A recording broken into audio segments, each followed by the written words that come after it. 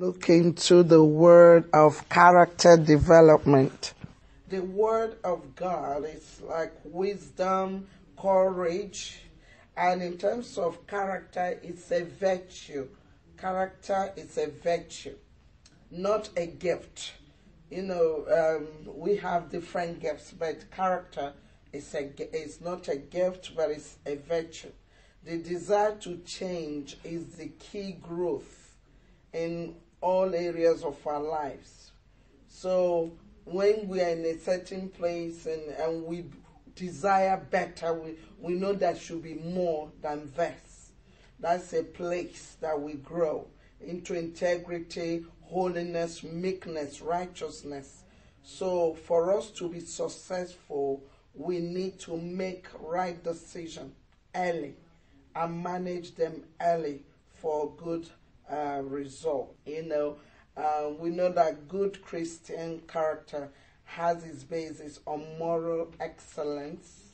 We are expected to live above reproach, action, words, and deeds. We're not supposed to be people of secrecy, so that the devil will have nothing against us. So if they, check us on this area, we'll be okay. We will be above reproach. That's what God wants us to do. But quality of a good Christian, we know that honesty is one of the quality of a Christian. In Acts of the Apostles, chapter 16, 1 and 2. Acts of the Apostles 16, 1 and 2. Read it. Yeah, go on. Until the day he was taken up to heaven. No. Jesus left. No, it's 16. Oh, sorry. Yeah, 16 verses 1 and 2. Yeah, I'll wait for you. Your yes should be yes, and your no should be no. So honesty is very important. Yeah, you can read. Acts 16. 1 and 2. Paul come to Derbe. Is that one? Yeah. Then he went on Lystra. A believer named Timothy lived there. His mother was Jewish, and a believer. His father was a Greek. He believed at Lystra and Iconium. Said good thing about Timothy. Amen. Yes. Paul went to take him along. That's it. Yeah. Because of his integrity, because of the good report, Paul went to get him so that they can work together, and that's how he became a surrogate father to Timothy. So when we talk about honesty, when you are an honest person, people want to be identified with you. So another character or quality is integrity. Quality of being right in character, saying what you mean. Not these days we hear the word, say it like you mean it. That's irrelevant. You should say it, mean it. Don't say it if you're not. And another one is the servant attitude, attending to the needs of others. And we can see that in Luke chapter 22, verse 27. Luke 22, verse 27. For whether is greater, he that sitteth at meat or he that serveth?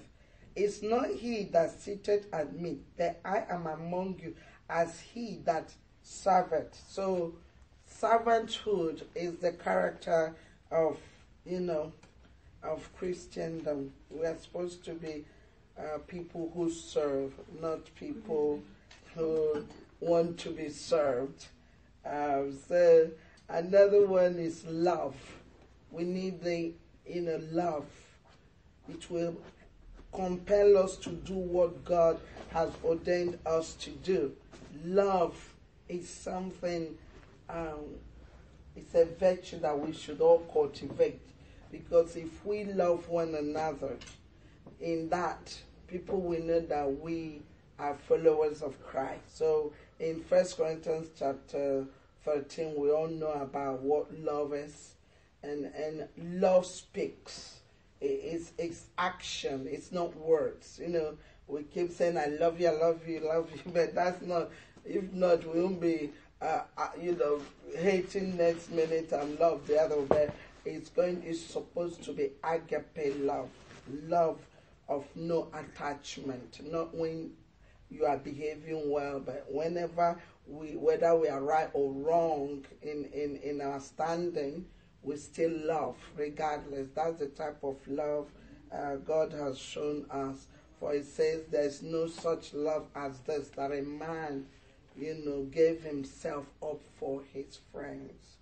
So that's the love to be able to die for one another. So Ephesians chapter 5, 1 and 2. If you find it, Ephesians 5. It said, be ye therefore followers of God as dear children, and walk in love, as Christ also had loved us, and had given himself for us, an offering and sacrifice to God for a sweet smelling savour. There's, this aroma of love. When we have the character of love, it draws people. It's attractive. Love is attractive. In the mighty name of Jesus, may we, love as followers of Christ. Ephesians chapter 5, verses 1 and 2. So another, character as Christians we should have is humility, meekness, ability to make good judgment. We know that Moses was a man that, we know about his meekness when God was angry with the way the people of Israel was behaving, that he wanted to start all over again. And Moses said to God, they will say you just brought them out from Egypt only to kill them because you couldn't cope with them or you couldn't fulfill your promise. So he was able to stand in the gap. His meekness does not mean weakness. Actually, it's strength for you to be able to stand in place of someone else. So you can see something about that in Psalm 25 verse 9. So Psalm 25 verse 9. Whoever sees it, you can read. It says, the meek will he guide in judgment, and the meek will he teach his way. When you are humble, the Bible says he will lift up whoever is humble, and whoever is proud, he will, pull them down. Sort of, if you want God to exalt you, you must be humble. Otherwise, you will be humiliated when you put yourself in a pedestal. Sorry, I didn't get the scripture. It's Psalm 25, verse 9. The next one is, we need to be diligent, hardworking people. It doesn't kill us to be hardworking. So for us to be able to know what does God wants of us, or what's the will of God for us, we need to be diligent in pulling all the words of God, and looking into it and weighing them. If we have any need of any sort, the answer is in the word, it's in the manual. So we need to be diligent, working hard, because we cannot be able to earn or know anything if we don't study to show ourselves approved, as in Timothy. So we need to be disciplined also. The price you pay for your desires is denying yourself certain things in order to reach your goal. That is restrictive control. That's what you do when you discipline yourself. It's not that you can't go about slapping people who insult you, but you hold yourself back, and that, that's discipline. We need to be disciplined because God says he disciplines those he loves. So discipline is an attribute and character of a Christian. You can have that, you see that in 1 Corinthians chapter 9, verses 24 to 27 for discipline. Holiness. We need to be right in right standing with God, right living in accordance with God's law. And holiness promotes death of sin in the body and brings liberty and guarantees the presence of God. You know, people think that holiness, when you think, be holy, it's like, we are now in a cage, so we cannot look, we cannot do anything.